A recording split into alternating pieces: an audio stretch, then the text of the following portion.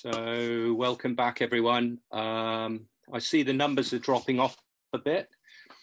That's a pity because some of the more interesting techniques we're covering here towards the end of the series. But anyway, this particular talk has special significance in that last year, about 10 minutes before I was due to give this talk, I got a telephone call telling me that we were going into lockdown and I couldn't deliver the talk.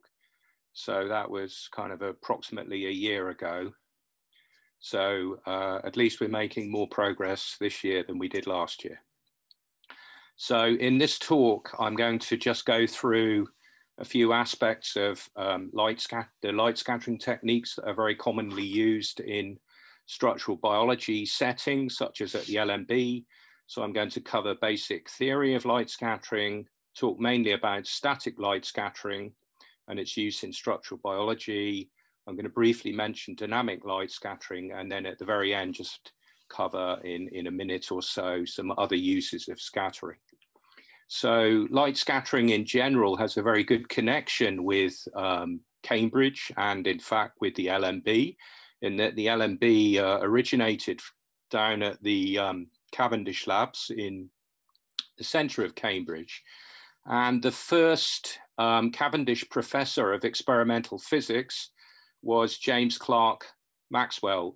And he developed a series of equations that describe electromagnetic radiation. And in that, in Maxwell's description, if you consider, for example, plane polarized light, you have an electric field oscillation and a magnetic field oscillation, which is perpendicular to that. And the intensity of light that you might want to consider is proportional to the square of the amplitude of the electric field oscillations.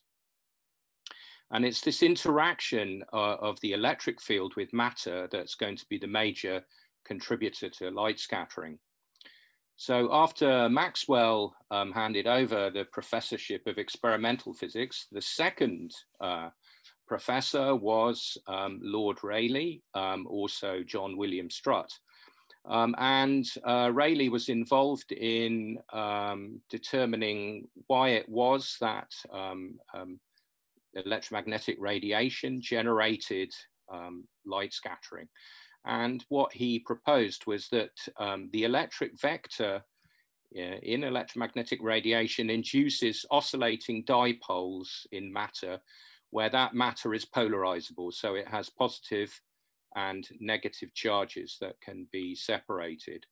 So we've got a little movie here showing you how the incident electromagnetic radiation generates an oscillating dipole. These oscillating dipoles then re-emit light, and because they're oscillating at the same frequency as the incident light, then it's a form of elastic scattering, and the wavelength is the same. This is so-called Rayleigh scattering, or known as Rayleigh scattering.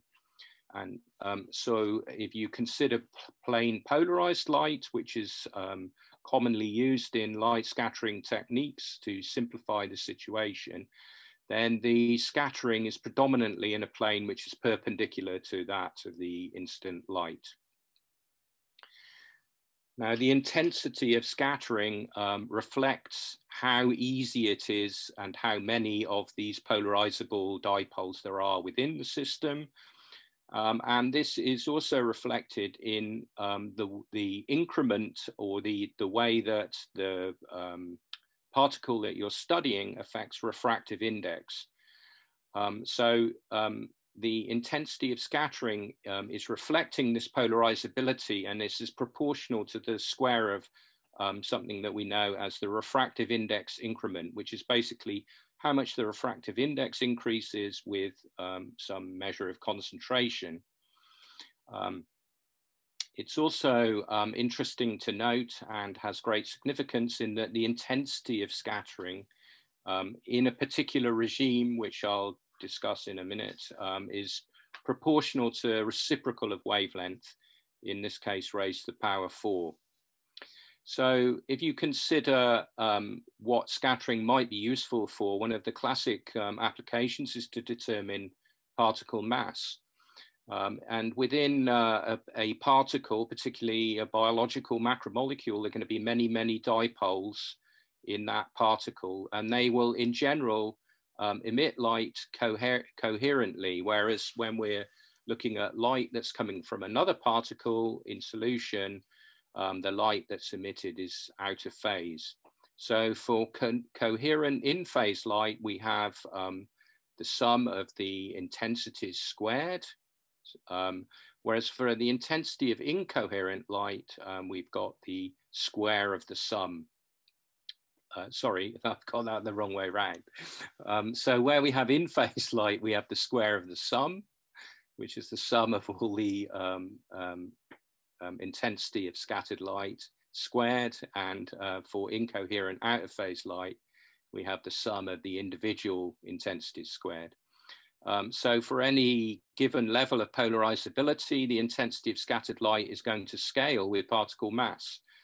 And in the case of static light scattering and also dynamic light scattering, instrumentation that we have uses polarized laser light source, and we measure the intensity or fluctuations for DLS of light that's perpendicular to the incident light.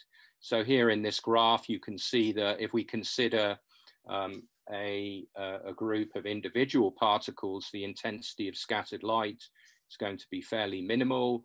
But if we clump all of these individual particles together into a single particle, where we're in this regime where we retain coherence, then we're going to get a massively increased amount of scattered light.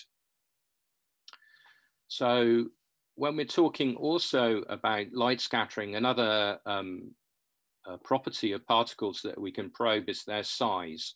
And that's because small particles tend to scatter light equally in all directions, and they're so-called isotropic point scattering particles. But eventually, as the particle size increases relative to the wavelength of light that we're using to probe the system, some of the coherence of the scattered light is lost from individual particles. And what we see is an increasing attenuation of the scattered intensity at angles above 0 degrees. And this is due to intramolecular interference and a loss of coherence. So in this graphic, you can see for a small particle, when we're considering light at 658 nanometers, this particle is around about 3 nanometers in radius. We see that all of the different angles that I'm displaying here are giving the same intensity of scattering. But then when we consider a much larger particle, in this case, much larger than 10 nanometers, we can see the lowest angle gives the highest intensity of scattered light, whereas higher angles give a much reduced intensity. And this is due to this phenomenon and loss of coherence. So the full description of Maxwell's equations in the context of light scattering was predominantly developed by me. And in his equations and solution to Maxwell's equations, this attenuation of scattering phase function is including the particle radius or size and the wavelength and the scattering angle. And it's very common in the field that when considering different particles, we refer to them with this size parameter, which is basically the circumference of the particle divided by the wavelength. And here you can see again that as we start to increase the particle size, so in this case, when x is about 1, the particle is about 1/5 in circumference, or sorry, the radius is about 1/5 in circumference of the wavelength. Sorry, I probably said that wrong. So when x is 1, the radius is about 1/5 of the wavelength. The circumference is equal to the wavelength. We can see here then that we get a predominantly unequal distribution of scattered intensity away from zero angle. And by measuring and fitting this attenuation, we can determine a parameter that's known as the root mean square radius, also known in the literature as the radius of gyration. So here you can see in this graphic that for this particular particle, which is about 20 nanometers and using 658 incident radiation, we see about a 5% attenuation between the scattering at zero angle, and that at 180 degrees. So what is the root mean square radius? Well, radius of gyration is also used for this term, but it's rather misleading. In that this is no reference to a dynamic measurement on the particle. And the root mean square radius reflects the mass distribution around the center of the particle, weighted by the square of the distance of these mass components from the center. That's perhaps not so easy to visualize, but what is easier is if you think about a ping pong ball, where all of the mass of the object is located equally from the center of mass, and it's also located on the outside of the particle, then in that case, for that hollow sphere, the radius of gyration, or the root mean square radius, is the same as the physical radius. For a solid sphere, like a billiard ball or some other type of sphere, such as a protein, then typically the root mean square, the physical radius is going to be larger than the root mean square radius. That's because some of the mass is close to the center of mass, some is further away. And you can develop similar relations for random coils and for rigid rods. So this is potentially a soft structural probe of your particle of interest. So Mie theory describes all scattering, but where we're in a regime where the particle size parameter is similar to the wavelength, the mathematics can be horrendously complex and very messy.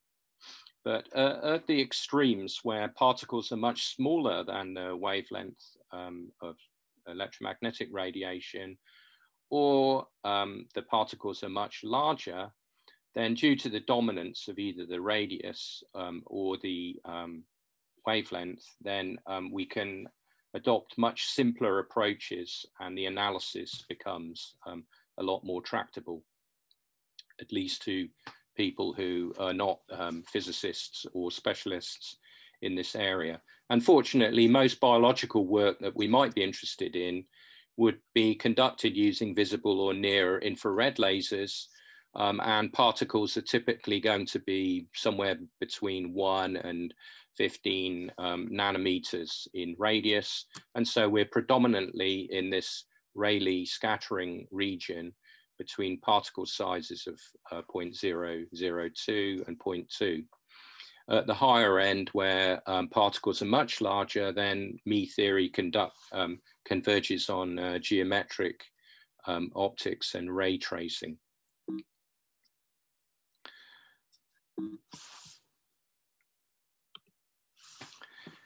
So having said then that we can kind of simplify the analysis of scattering, here is the kind of equation that we will typically apply when we're analyzing data. So within this, we have a measured intensity of scattered light and at any particular angle that we want to measure.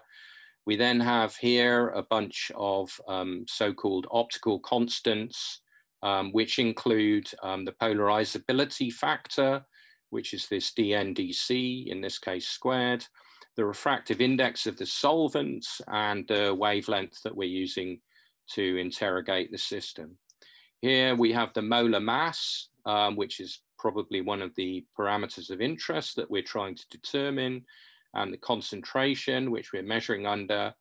Here we have this p theta, which is the form factor, which is reflecting the angular term, or the attenuation of light as a function of angle.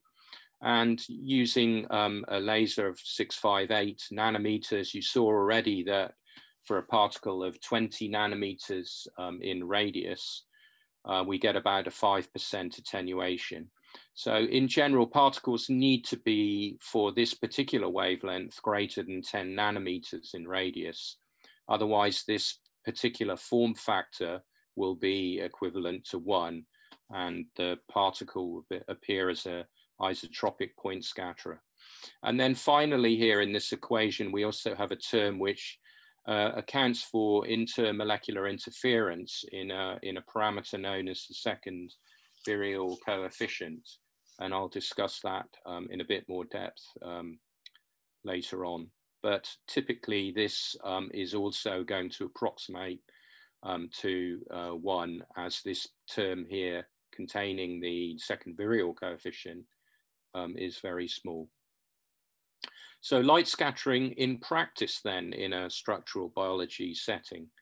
So what we have at the LMB is instrumentation from a company called Wyatt, who are based in California. We have a series of instruments that are basically detectors that can measure either light scattering or refractive index. So we have a multi-angle light scattering instrument, which has a series of detectors arrayed between 22 and 150 degrees, and it uses this wavelength of 658 nanometers that I've mentioned several times. This allows us to measure the intensity of scattered light. We also have this instrument, which is a differential refractometer, and this would allow us to measure the polarizability of our substance of interest, normally proteins. To do this, we would measure the refractive index increment caused by, generated by a known concentration of protein. In that this increment is a function of concentration, this means that we can also use the polarizability factor to determine the concentration. So the refractive index can also be used as a concentration detector. We can also use other types of detectors for concentration measurement, such as UV detectors, which would be around using ordinary absorbance measurements. So this differential refractive index, it turns out that the polarizability of proteins is pretty well universally constant. This reflects the fact that a lot of the polarizability comes in the peptide backbone structure, and the side chains are typically also, some are polarized and some are not polarizable, and these are sort of fairly evenly distributed. So you can check out in this paper here where people calculated the refractive index increment for a large number of proteins in protein databases, and found that the average was 0.19 for a 1 gram per mil solution, and the distribution is fairly tight. So this is particularly useful in terms of determining concentration, in that it allows us to measure concentration of proteins when there's no absorbance. So if there's no aromatics in your protein, or you don't know the sequence of your protein, or you have a complex with an unknown stoichiometry, you would not know what the UV extinction is of the complex, we can use refractive index with this universal DNDC. This value is reasonably large, and DNA has a somewhat similar value, although slightly smaller, and other biological macromolecules of interest also have reasonable DNDCs. So most biological particles of interest are quite polarizable and scatter light fairly well.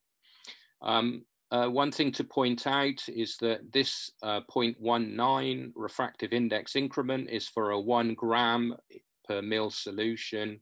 So typically we're working normally at mg per mil of protein or biological molecule. And so the change in refractive index that those that component induces in the solvent is very, very small, typically 10 to the -3 to 10 to the -6 of a refractive index unit. So we have to measure refractive index, or the excess refractive index, using a split cell as a differential measurement, because the solvent or the water is giving us a refractive index of 1.3, and what we're trying to determine is on the order of 10 to the -3 to 10 to the -6 of that. So when we're thinking about measuring the intensity of scattered light, we have the problem that if we make a batch measurement, we've already seen that scattered intensity is very proportional to mass. And so a small number of large particles can significantly bias your measurement or your measured intensity to significantly higher, or apparently significantly higher masses. So if you want to measure the intensity of scattered light in a batch measurement mode, meaning you would just put the sample into the instrument and make the measurement, it must be highly monodisperse if possible, and pretty stable. So filtering may help with very fine filters, but that kind of hides the possibility that there might be larger particles present. And that might be one of the reasons that you're interested in making the measurement, is to try and assess the quality or the dispersity of your protein preparation. So what would make the measurement much more suitable is to fractionate materials prior to actually making the detection. And this is what we do in the technique that we use very heavily at the LMB. I would say it's probably one of the most popular techniques within the biophysics facility. This is so-called SEC molds, where we couple conventional size exclusion chromatography upstream of our detectors. So we would inject the sample, pass it through a column, in classical SEC experiment, particles get fractionated, and then they pass through a series of detectors. Normally we collect the UV absorbance, because that's part of the SEC chromatography system. And then we also couple the flow lines through to our light scattering detector, and then finally through the refractive index detector.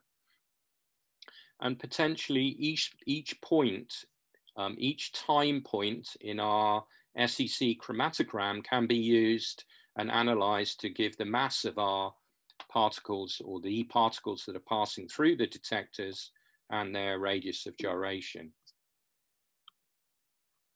So this is a typical data set that you might get from such an experiment, and you can see what you might recognize normally as your UV signal here that you would see from a 280 measurement, for example.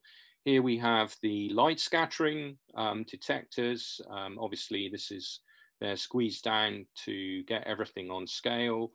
But you can see here that we have potentially up to 18 different angles in our instrument. We're measuring a chromatogram with each individual light scattering angle. And then here is the refractive index signal in blue. You can see a couple of other things about this chromatogram. First of all, here we have a significant light scattering signal coming at the column void. When we look at the UV signal of that elution, we can see that we can't actually detect a peak of any visible size compared to the elution of the main component that we're running on the column. And this is reflecting the problem in batch measurement, in that this intensity would be added onto this intensity, and you can see it's almost equal in amplitude for a amount of protein that we can't actually detect. So the chromatography allows us to separate and study this very large aggregated material, or large particulates, separately from, in this case, the monomer of the protein and the dimer. And then over here, you can see that there's a large deviation in refractive index, and this is coming at the solvent front of the system. So in this case, this sample, which was BSA, contains some other salts and storage additives like sodium azide, and these are fractionated out during the size exclusion. So the refractive index is extremely sensitive to changes in solvent. The analysis of the data that we would get from a typical SEC moles experiment is derived on normally most analyses are attempting to linearize the system. And in this case, we can do this by plotting these optical constants, K star, which you saw in the master equation, and concentration divided by the intensity at a particular angle. And then this is plotted out against sine squared theta over 2, which is essentially angle. The y-axis intercept at 0 angle. So we have a series of angles here in this Debye plot. We linearly fit these and extrapolate these to 0 angle. And it's that intercept that we use to evaluate the intensity at 0 angle, and that is used to derive the mass. Then the slope of this Debye plot is reflecting the attenuation of the scattered intensity as a function of angle. And that can then be used to evaluate the radius of gyration where the particles are larger than 10 nanometers. So obviously, when we're thinking about our chromatogram, and you can see here in the UV signal, we've got a series of time, we're collecting the data and integrating the signal for maybe a second or so. So we have a huge number of points within this eluting peak. And this analysis can be performed at every single point in your chromatogram. So what you can end up with is a calculation of mass over some region of your chromatogram. This would be between these two time points here and here. And if you zoomed in on this, what you would see is that every single time point within your chromatogram was able to yield a mass of the particles that were eluting at that particular time. So how do we then consider the masses that we've evaluated? Well, one way you can do that is to just do statistical averaging of the masses that you evaluate at each time point. And the most common methods are to do what you would imagine is a straightforward number average, which is just the sum of the number and the mass of the particles divided by the total number. But we can also calculate something called a weight average, where this equation then includes the mass of the particle. So here we have mass squared on the top. And you can have a look at this URL where this difference between number and weight average is explained in great detail. But you can see here very simply that if we have a highly polydispersed sample where all of our particles have a mass of 2, then it doesn't really matter how we statistically average these masses, we end up with the same average number.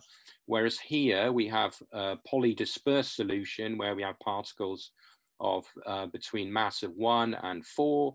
And here you can see that the number average and the weight average differ.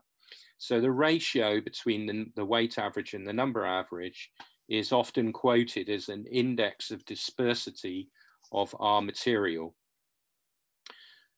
Here you can see a typical report from a chromatogram, and this would relate to a sample such as this, where we can see that the ratio between the weight and the number average is very close to 1, indicating a highly monodispersed sample. So as well as quoting these numbers, which is the dispersity index, we can also just plot the data, as you've seen already, indicating the masses that we've evaluated, in this case, the monomer, the dimer, and even the trimer of BSA. And we can see that the mass is very constant across the peak. And this is also telling us that these materials are monodispersed.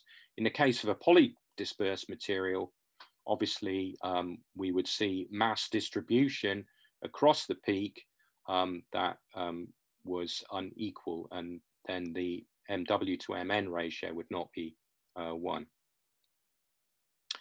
So I'm sure you're all sitting in dreaming about maybe holidays in the summer, and obviously I'm sure everyone knows this. The reason why the sky is blue is because of Rayleigh scattering, in that we have this inverse wavelength dependence, and the particles of gas and other atmospheric particles are very small relative to the wavelengths of visible light. So because of this reciprocal of wavelength dependence, they scatter much more strongly at shorter wavelengths. So when we look at scattered light here, we see very blue or a blue enhanced color or a depletion of red. And when we look at transmitted light, in this case, the sunset, we're looking up directly at the sun, we're seeing red enhanced because the blue has been scattered away from us. So me scattering doesn't have any wavelength dependence, or at least in the me regime, where particles are somewhat closer to the wavelength of light. And this explains why clouds are white, in that they scatter all wavelengths uniformly, or the water droplets within particles are, within clouds are relatively close to the wavelength of light. So therefore explaining why clouds appear white, although obviously it's more common to see the LMB like this. In this case, the darkness in the clouds is not to do with scattering, but it's due to absorbance, or the illumination at the base of the clouds is much lower than at the top, which is also why when you go in a plane and you go above the clouds, everything looks intensely white, or the clouds look very white. So let's talk about some applications of light scattering, in particular SEC moles. We've seen that we can evaluate mass in solution, and this is just to emphasize that we have a pretty accurate and very quick way of determining the mass. These runs take about 30 to 45 minutes, and we have a very wide dynamic range over which we can determine masses. And a very important thing is that the mass is completely independent of the SEC elution volume. So we're not using standards or any sort of calibration to determine what our mass is. Here you can see that the mass is very close to the expected mass in both of these cases. If you want to hear why it would be inappropriate to quote these masses with 1 decimal place, you should come along to the talk that Stephen and I give on errors, which is coming up shortly. We can also apply the technique to work over many, or universally over all proteins. We don't need to know concentration before we make the run. We don't need to have any UV absorbance, so we can work without aromatic residues. We don't need to know what kind of stoichiometry we have in a complex, because we're going to use an extinction coefficient which is universal to all proteins. We can even work with slightly less than 100% pure samples because we have an SEC step. So obviously we're assuming then that the contaminants are fractionated away during the SEC. And here you can see also you can even work with GFP tagged proteins, where we're here able to determine the masses of some of these materials being GFP tagged, determine them very accurately. That's because the laser is working in the red region of the, or longer of the spectrum. We've already seen that the technique is highly sensitive to low levels of high mass material, and that in observation in itself, which you cannot detect by either the refractive index or the UV signals shown here in green and blue. There's no apparent peak here, but it's very easy to see when looking at the light scattering that we have very, we have some amounts of material there, and that may be interesting in terms of solution optimization for crystallography or for cryo-EM, for example. We can also start to look at tight binding and complex formation. So where the sample concentrations are above the KD of a complex forming during the SEC, then we're going to get a stable complex which will run. And here you can see an example of two proteins in the 10 kilodalton range or so. And interestingly enough, this one here, Barnase in blue, runs very anomalously. And these are where the standards would run on this particular SEC system. So again, you can see you determine the mass very accurately. There's no reliance on the elution volume. And in fact, if you did use the elution volume, you would get the wrong mass. You can see here when you mix them together, you get a one-to-one complex. Here's another example where we're looking at tight binding, and we're able to stably form a complex between this particular antibody fragment and this particular trimer here, and again get very good agreement in terms of masses and the expected molecular model. So for weaker interactions, by this I mean that when we're running the SEC, the sample concentration will vary through the KD as we pass through the peak.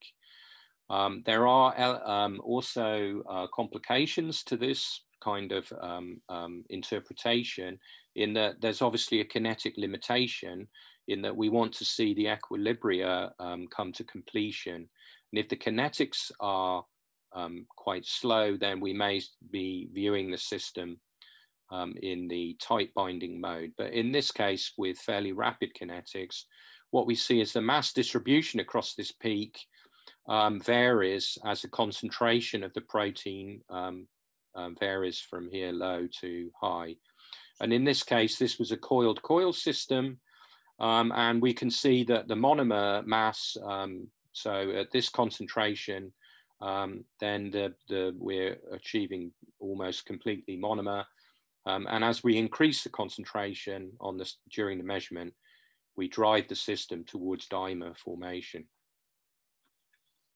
So we don't necessarily always look at proteins. We can definitely measure many other types of biological macromolecule. And one of one element or one system of interest might be studying detergents. Here you can see looking at the UDM detergent, what we've done here is equilibrate the SEC system with a buffer that contains UDM above its CMC, which is about 0.03%. And then by making injections of UDM, which are more concentrated again than the CMC, so 0.5%, 2%, and 5%, we see an excess of detergent micelles come down the column, and we can detect those with light scattering, and in this case, refractive index, to determine their mass and their radius. In this case, we're determining hydrodynamic radius, and I'll come on to explain how we do that with SEC moles in a minute.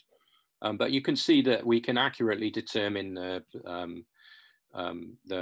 we obtain the same mass, because obviously the detergent forms a fixed micelle, has the same radius and the same mass.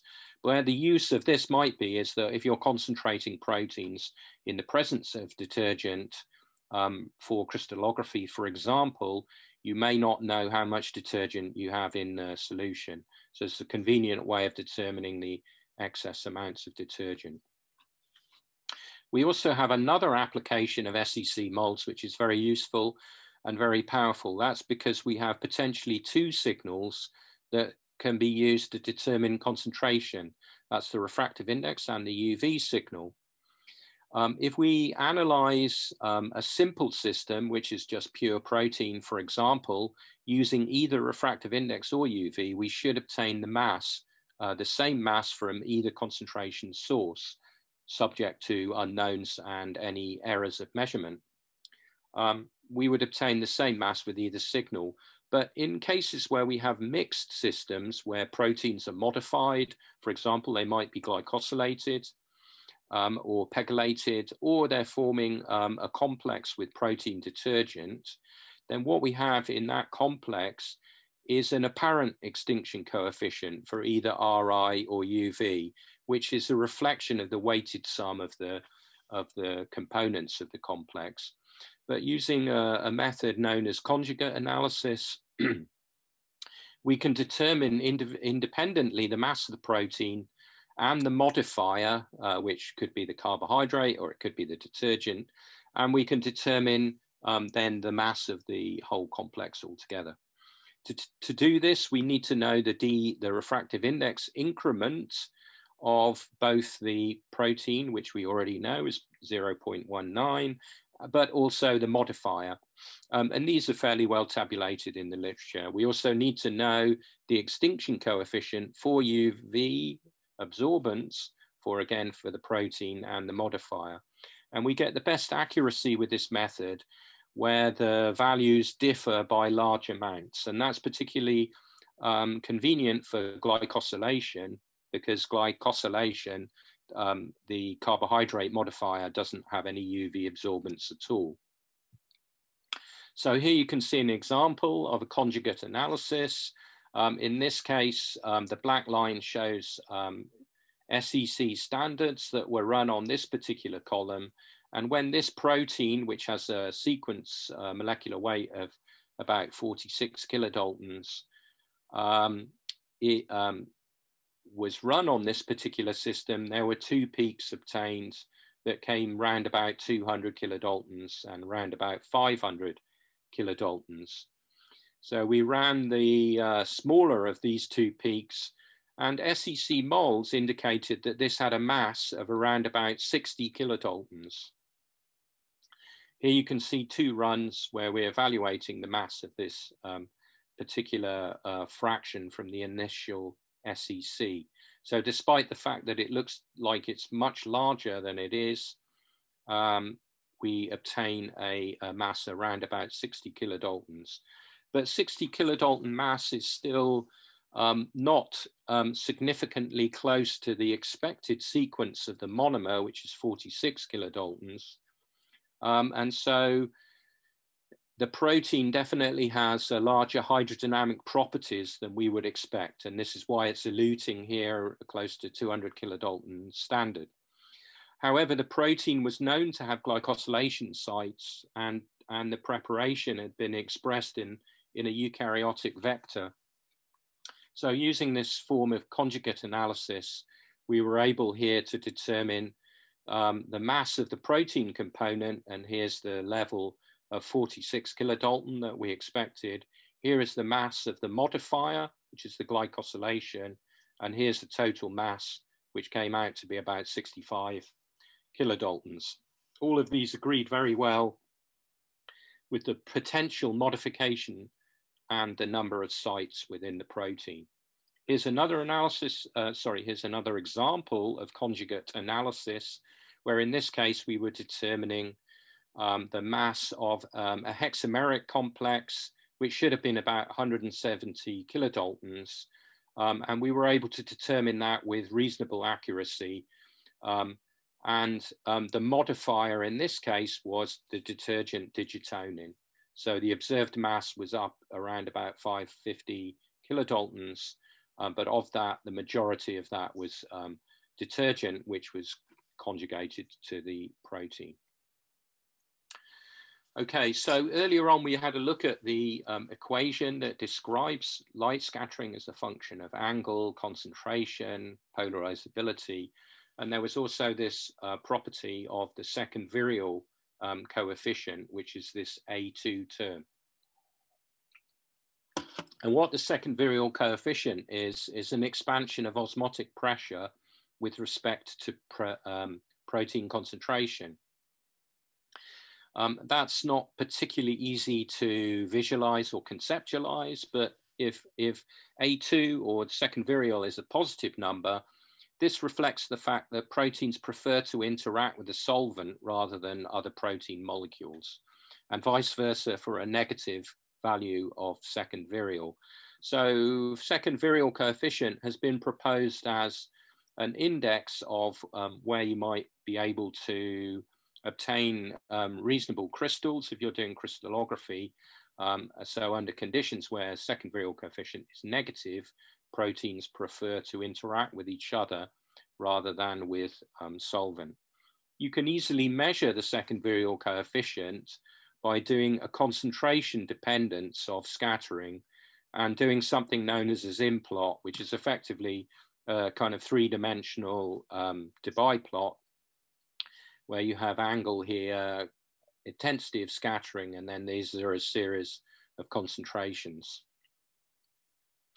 I've already mentioned this once, but in reality, if we look at the values of second virial coefficient, in this case here is a series of measurements on PSA under various different solution conditions.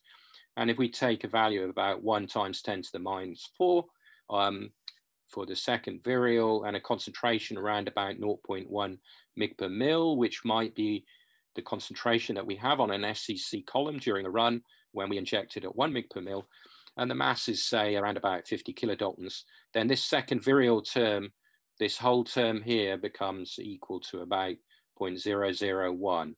And so, in fact, this approximates to 1. So normally, we don't need to worry too much at relatively low concentrations of sampled material, but we need to just be aware of it, and where we're wanting to run samples, for example, at very high concentrations, which is something that's done with therapeutic antibodies, where they're injected at nearly 100 mg/ml, then we obviously need to take that into account during our analysis.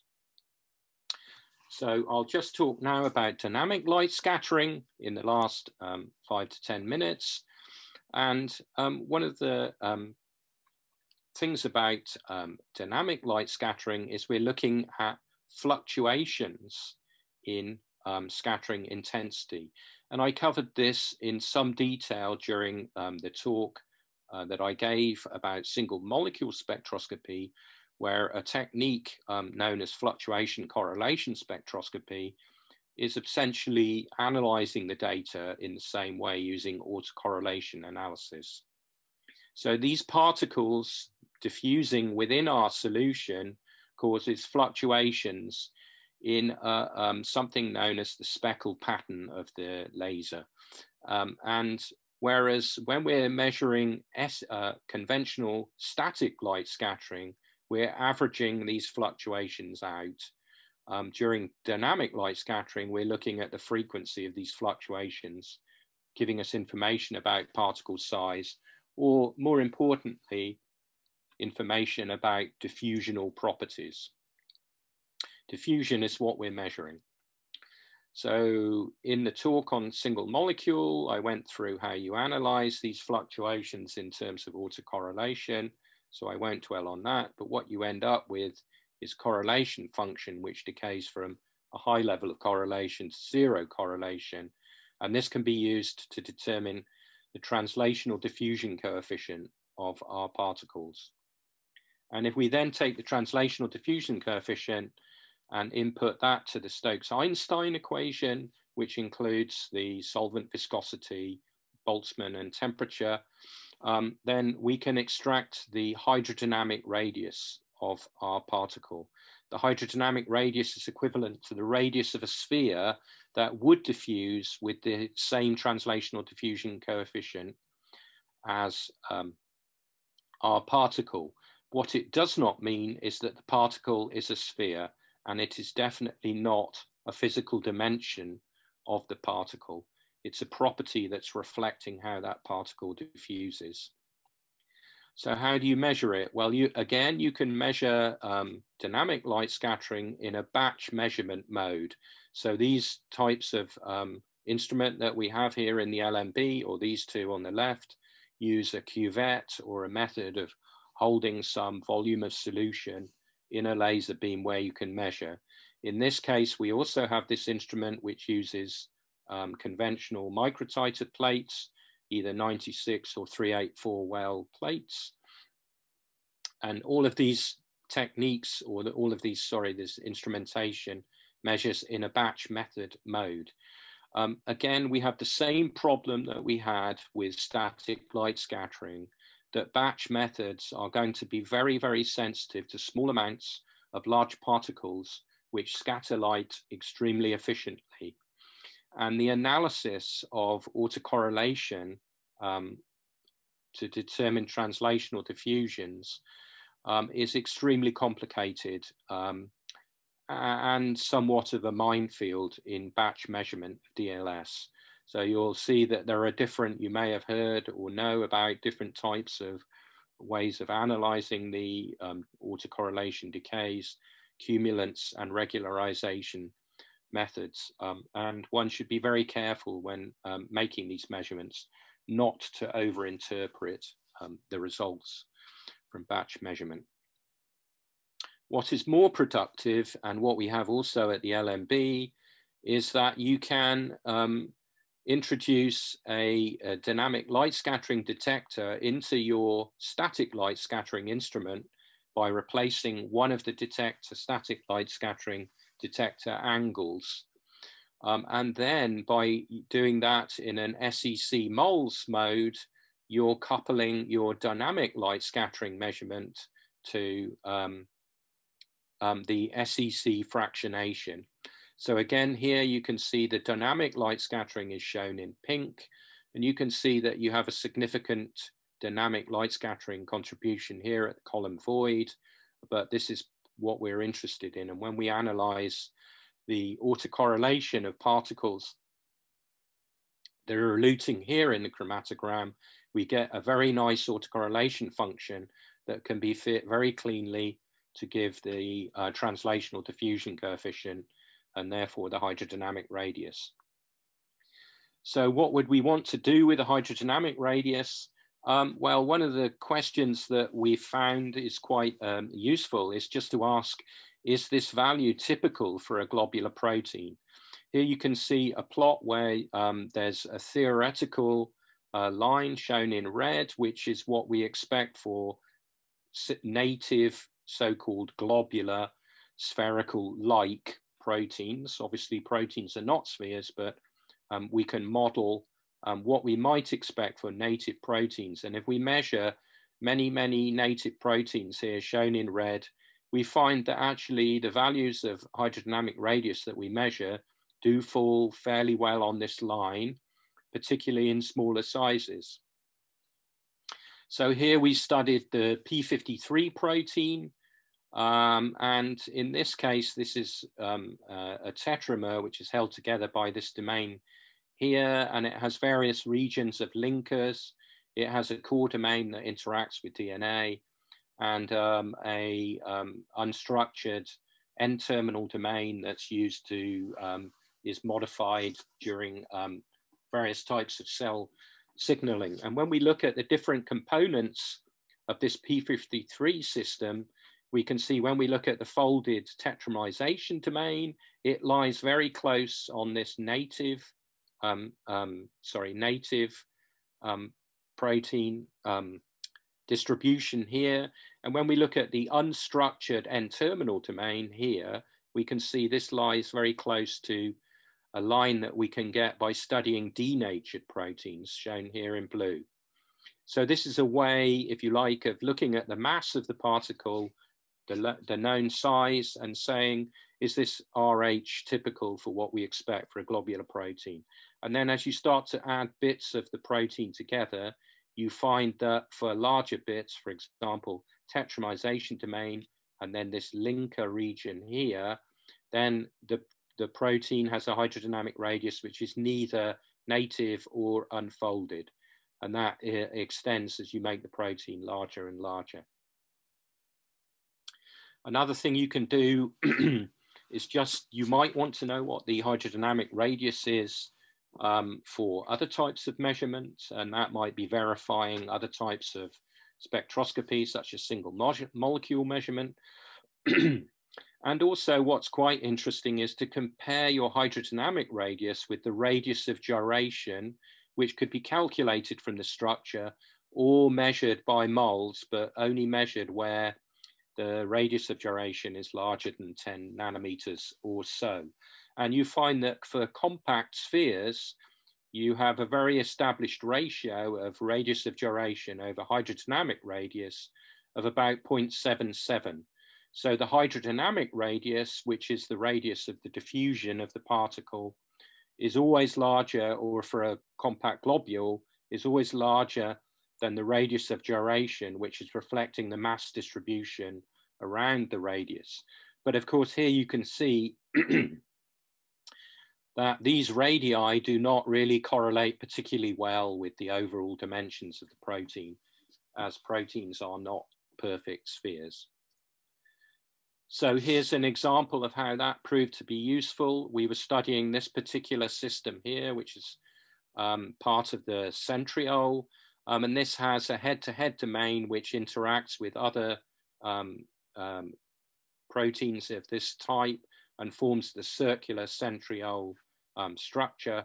And this then has coil-to-coil domain which extends out here. In this case, when we were looking at a longer construct here where there was much more of the coil-to-coil domain, this is a crystal structure of this shortened construct ending at residue 179. When we looked at the fuller length construct out to 326, we found that the radius of gyration was around about just almost at a point of measurement, about 9 nanometers, whereas the hydrodynamic radius was about 5 nanometers. So this is an inverse to what we would expect for a compact globule, in that this so-called shape factor, or this ratio of the two radii, was about 1.5. And then when you look at this in terms of theoretical considerations, this value was very consistent with an extended rod-like shape in solution. So finally, in the last 2 minutes, I'll just talk about some other ways that you might think about using light scattering to improve your science in a more general context. As well here is determining whether you should use a buffer. In this case, you wouldn't want to use this buffer. As you can see, there's definitely scattering. So there are particles in this buffer, but not in this one. One of the things that scattering also does, or has an effect on, is that when you're measuring absorbance, the scattering will lead to a reduction in transmitted light. So when we're trying to make a simple absorbance measurement, then some of the light is scattered away from our detection position, which is over here in absorbance mode or transmittance. And you can see that for Rayleigh scattering, you have a reciprocal wavelength to the power 4 dependence. There's another type of scattering, Tyndall scattering, that has dependence to power of 2. So in either type of scattering, you can see that both of them are going to be, in particular, going to influence the measurement. So this is in fact how, when we make a measurement to determine how well our bacteria have grown, we're looking at the scattering of the bacteria in our solution. So when we measure at 600 nanometers, we're reliant on the bacteria being larger than the wavelength that we're using to interrogate them. But the important thing is that we often measure at 280 nanometers to determine how much protein we've got. And we can see here that scattering is going to contribute a large, or is potentially going to contribute a large amount of the apparent absorbance in because of this reciprocal wavelength to the power 4. So it's important that when you're trying to very accurately quantify your protein concentration, that you have a look at scattering, and if there is scattering, you would correct your absorbance measurement for that scattering contribution. How do you do that? You simply measure the protein absorbance spectrum. So you want to measure out to, say, 500 or 600 nanometers, and that then includes wavelengths which are above 320 nanometers, whereas here you can see that the amino acid side chains that contribute to absorbance at 280 nanometers do not absorb above 320 nanometers. So the prediction for a protein is there's 0 absorbance above 320. Because the scatter is proportional to reciprocal of wavelength raised to some power, if we then plot out absorbance on a logarithmic scale, we can then linearly extrapolate from this scattering regime above 320 nanometers into the regime where we're trying to measure the contribution from our aromatic residues. So what you do is just correct the observed absorbance reading for this linearly extrapolated value. As you can see here, it's a very small amount, and it should be less than 1 or 2% or so for a typical protein solution. Obviously, it may depend on how dirty your buffers are, but it may also depend on how your protein itself is behaving in terms of its potential to aggregate. So the corrected value is then the true protein, can be used with the extinction coefficient to determine the true protein concentration. And finally, just to mention that scattering is obviously very sensitive to the formation of high mass particles. So it's quite a useful kinetic method to look at biological processes such as polymerization. Scattering can be very easily measured at 90 degrees using conventional fluorimeter or in other types of kinetic instruments such as a stop flow. I'll just show you here some polymerization kinetics, which are just looking at the intensity of scattered light as a function of time. And in this case, in this system, two proteins interacted, leading to very rapid polymerization of this system, generating large amounts of scattered light. And protein, if you just had one protein alone, the polymerization was much slower. You could then initiate more rapid polymerization by adding B at a later point, and various mutants were made of this system to probe the overall polymerization kinetics. So that's the end of the talk. And just to mention that we shouldn't forget other types of scattering that we've covered during the biophysical techniques lectures, such as interferometric scattering or mass photometry or iSCAT, which I covered during talk 6, in that it's predominantly a single particle type of measurement. There's also small angle X-ray scattering that you can perform at synchrotron sources. And of course, X-ray crystallography and diffraction is a form of scattering of electromagnetic radiation as well. So thank you for listening. If you type any questions you have in the Q&A, I will try and address those. And I'll just leave this up, which is a summary of what I've covered during the talk. While you type your questions, you can also have a look at that. So Catherine is asking, what are the largest object dimensions you use? In SEC moles, do you look at liposomes, for example? Obviously, the SEC is used to fractionate material upstream of your measurement detectors, and that removes the polydispersity that you might have in your sample. So I'm not sure whether liposomes will go down SEC, or there may be some particular chromatography media that could be used. Or alternatively, we've certainly done work with vesicles that have been made and used dynamic light scattering. And in that case, if you've freshly prepared these vesicles, they tend to be very monodisperse, and the analysis by DLS is a lot more productive. So I would say it's certainly possible to study liposomes.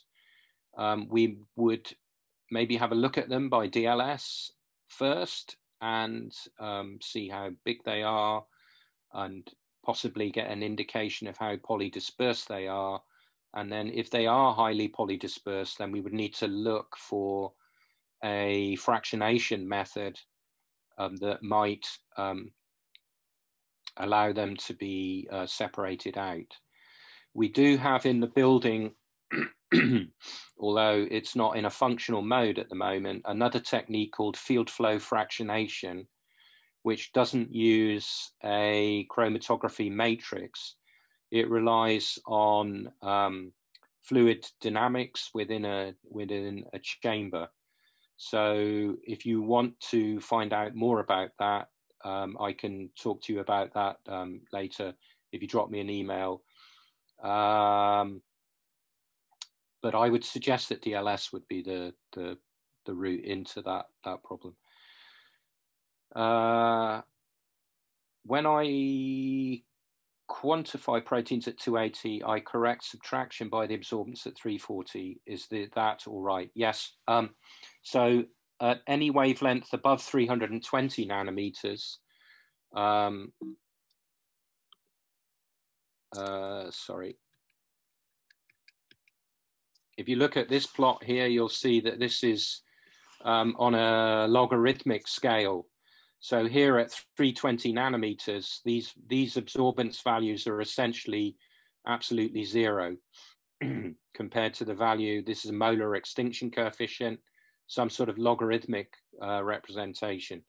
So indeed, there is a formula that you can use, which I can't remember off the top of my head, but it relies on a single point measurement at a wavelength around about 340, and then you just correct the amount of absorbance at 340 for the observed value at 280. I can't remember the exact formula. Are you in? If you drop me an email, I'll send you the formula for that. I think it's at 333 nanometers.